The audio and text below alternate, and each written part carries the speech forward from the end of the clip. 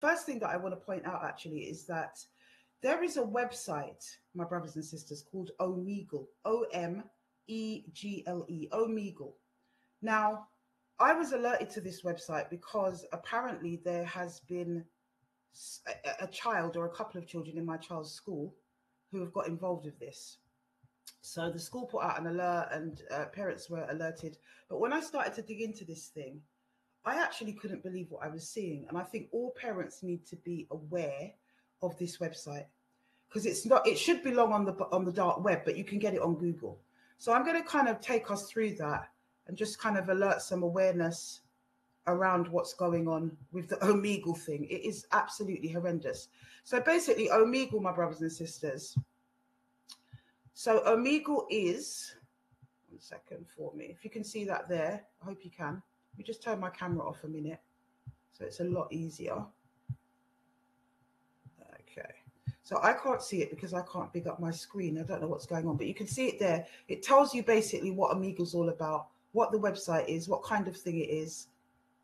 And I actually can't believe, my brothers and sisters, I really, really can't believe that we've got this kind of thing operating on Google where children can actually access it.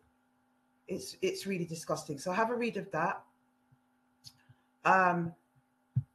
I put in the search question, is Omegle safe? And this is what came up, my brothers and sisters.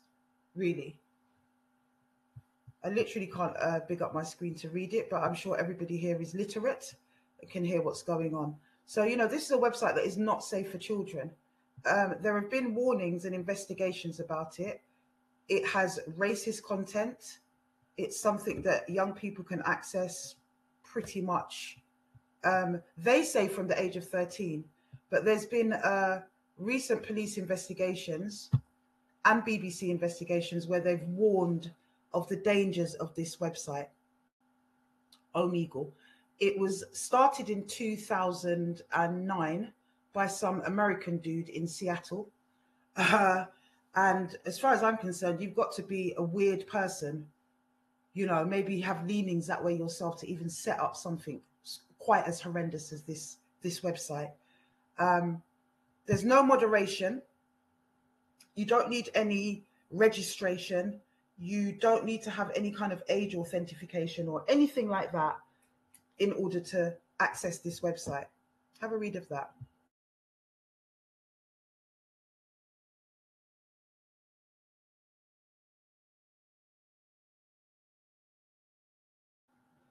And as I say, it's not an app, my brothers and sisters. Here it says that the minimum age is 13 and the maximum age is from 18 upwards, basically. But it has a moderated side and unmoderated side, but even the unmoderated side is not moderated at all. So predators have been accessing this site. It's becoming very popular amongst the young people and the children.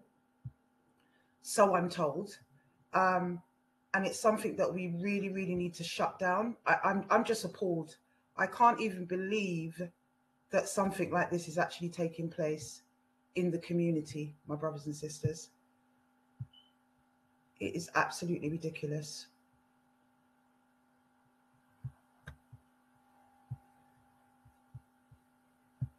So yeah, that's what it is.